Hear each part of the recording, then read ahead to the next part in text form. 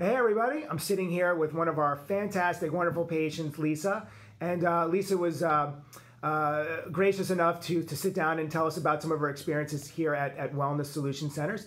So Lisa, you've been coming in for a while. What was the reason why you first came to see us?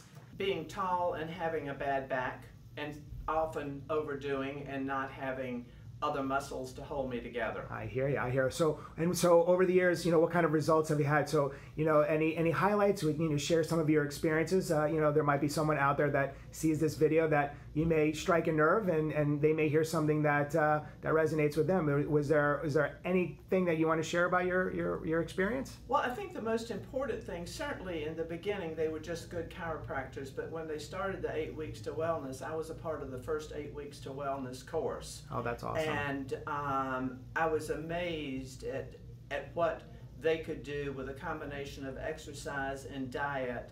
And I love some of the tricks that I learned. I love the trick that Dr. Dane does, that when he sits down to eat dinner and they bring bread, which we all know is delicious and to die for, that he literally puts his bread on the bread plate and sprinkles it with water so he won't eat it. That's a good trick.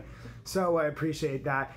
Would you recommend 8 Weeks to Wellness or Wellness Solution Centers to other people? I absolutely would. I would recommend it for as I got older. It was really important to me to for keeping balance and maintaining the muscle strength that I needed. But I would recommend it for anybody.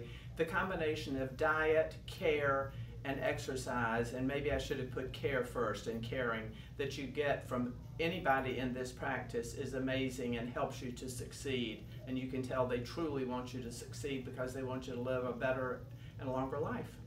That is perfect, and we really appreciate your kind words, and I hope this message finds everybody well. And Lisa, thank you very much. You're more than welcome.